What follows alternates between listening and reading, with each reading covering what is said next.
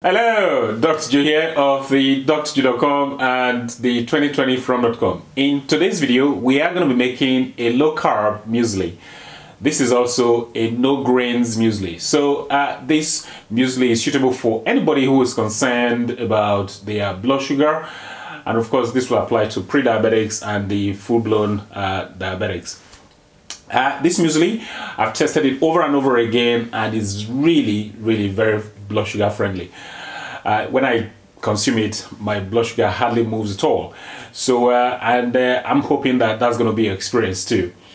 So what do we need for this muesli? Now, every muesli needs a base, and usually most mueslis tend to have grains as their base. But in this instance, we're not going to be using any grains. So what are we going to use as the base for this muesli? Well, by the way, this muesli, it looks daunting at first, but as you can see, it's very simple. I'm not even in the kitchen, so no cooking is required.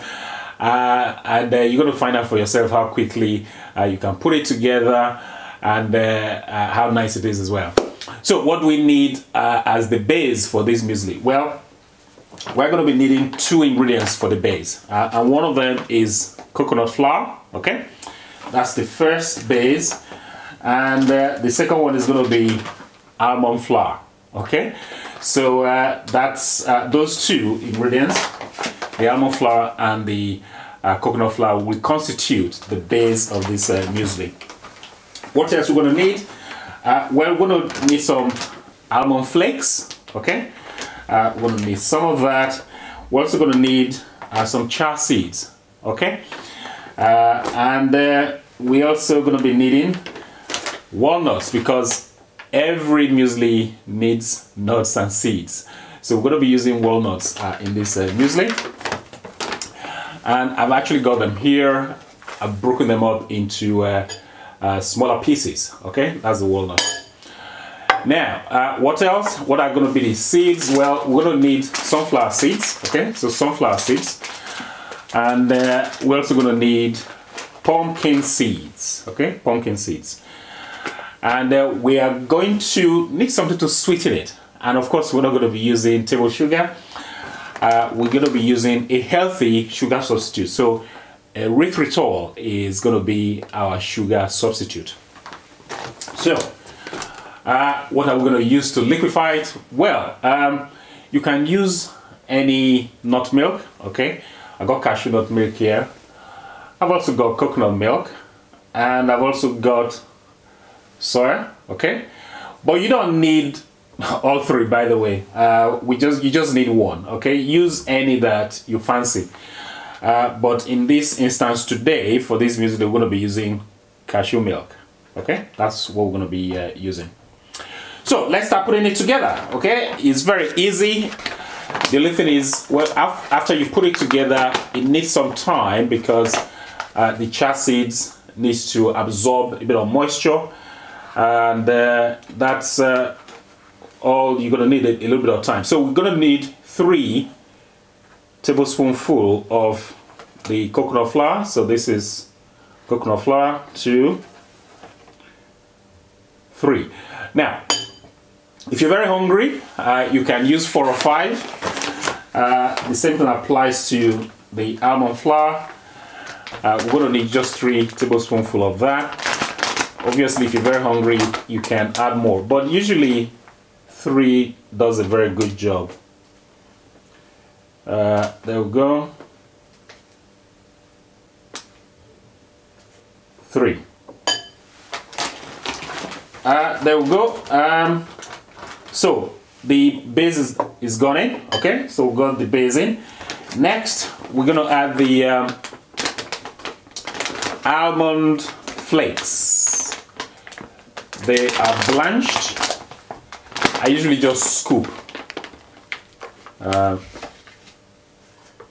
Put about, you can add as much as you like. So nice almond flakes there, you know, to give it a bit of chewiness, and of course we're getting some proteins as well.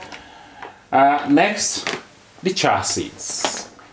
Now, chia seeds, if you're familiar with them, they tend to absorb a bit of moisture, and so we're gonna need, so they need time. Okay, we're going to need 3 tablespoonfuls.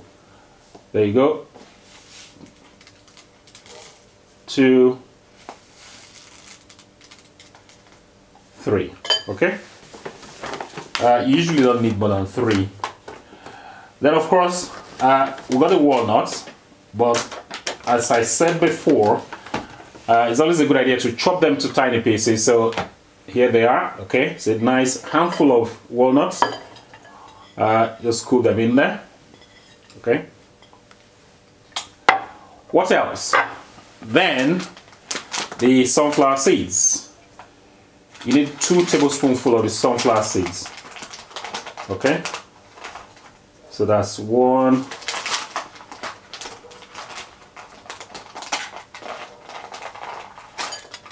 And that's 2. Okay, that's fine. Next, pumpkin seeds. We also need 2 tablespoonfuls of the pumpkin seeds. There you go.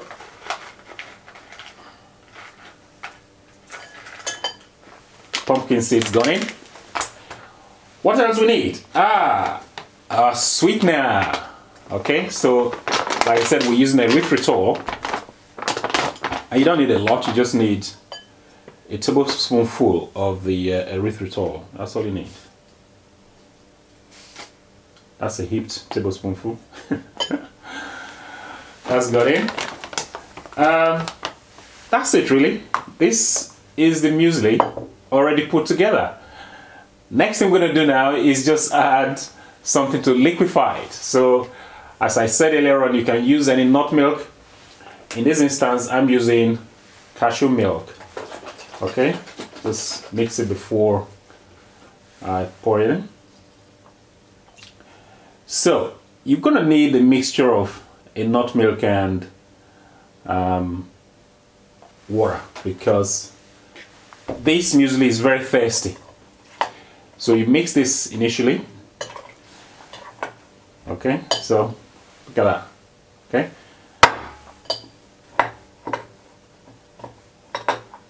mix it together,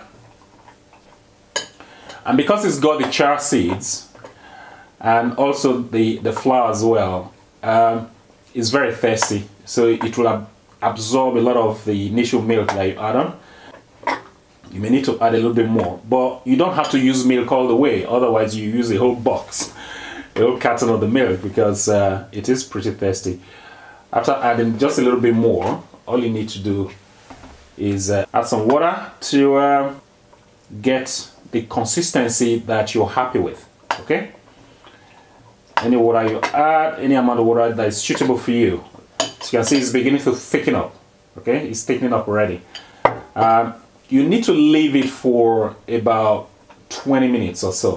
Okay, about 20 to 25 minutes to allow the all the ingredients to absorb a lot of the liquid agents that you're using. Okay, so like I said before, you may need to add some water. So, and that's what I'm doing now. Add a little bit more water. Okay, you can use milk all the way, but I just think you'll be using too much milk, too much nut milk if you use milk all the way. As you can see, it's all coming up really nicely. All right. So like I said, it sort of makes sense to leave this muesli, let it sit for about 20 to 25 minutes for it to absorb a lot of the liquid agent, more moisture, the chia seeds for them to soften up. And after that, you just go ahead and start consuming the muesli. So we'll be back in about 20 minutes or so. Okay, so here we are 20 minutes later. This is the muesli, the low carb muesli, no grains muesli. Really very nice. As you can see here, it's thickened up some more. I've added some more water to it, and what's left to do now is to just go ahead and eat it. So I want you guys to give this low carb muesli a go and see how your blood sugar performs. It's filling, as you can see. It's really thickened up. We started off with just a third of the plate full, and here we are. Okay, so it does have volume.